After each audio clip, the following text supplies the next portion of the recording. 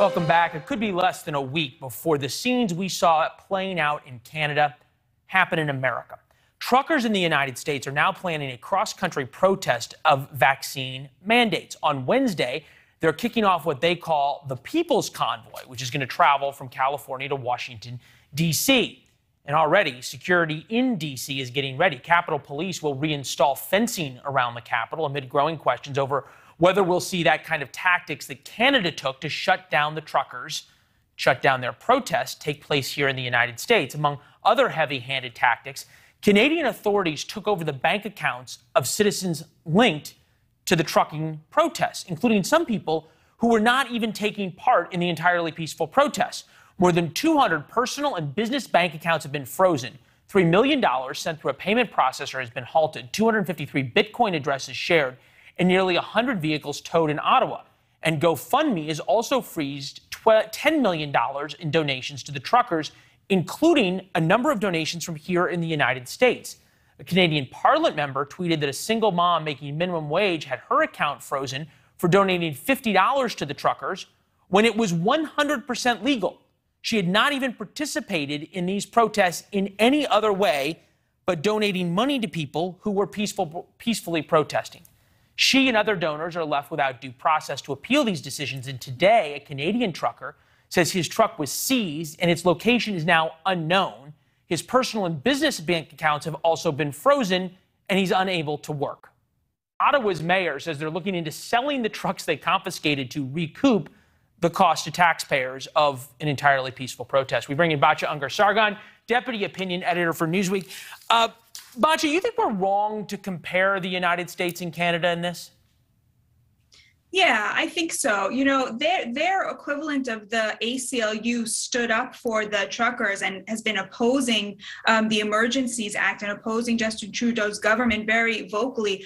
I don't think our ACLU would stand up for people in that situation, but independent media, conservative media, and Republicans definitely would. And so I've been watching this and thinking, I actually don't think this could happen in America, not because of the ACLU, but because of people like you, Leland, who have been covering this.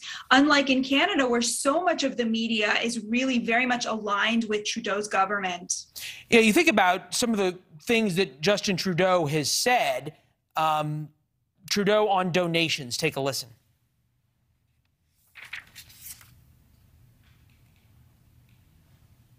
We see that roughly half of the funding that is flowing to the barricaders here is coming from the United States. The goal of all measures, including financial measures in the Emergencies Act, is to deal with the current threat only. Financial deplatforming, is that the new censorship weapon that can be used by governments? Yeah, absolutely. Look at whose money they're taking. You know, this single mother who sent $50 over, you know, to support these freezing protesters. What is she supposed to do when she can't access her bank account? You know, like there's a lot of people who cannot afford to be debanked like this. I was talking to one of the leaders of the protest, and he said to me, you know, his entire bank account has been frozen, credit lines, everything has been totally frozen. He said people are telling him he should take, you know, political asylum in the United States. I mean, where does he go from here, right? What is he supposed to do? How are you supposed to feed yourself? I completely believe that this is the next, you know, the next frontier of political censorship. And what they're doing is they're silencing the working class. They're silencing people like this single mother, like people who sent $40 here, $20 there, just to support this protest. You know, you want to know who is in charge of this, who is doing it. You know, look at who is in power. That's who is most threatened by this, you know, workers of the world uniting. Yeah, no, if you have billions of dollars, you're a philanthropist. If you have $50 and you give it to people who are protesting vaccine mandates, somehow you're a criminal. This caught our eye. Vladimir Putin, Russia freezes bank accounts linked to opposition politician Navalny. And this was tweeted out as if it was some terrible tactic that the Russians were engaged in. Then from BBC, Trudeau vows to freeze anti-mandate protesters' bank accounts. Why is the media treating the strongman of Russia in such a different way than the free leader of Canada?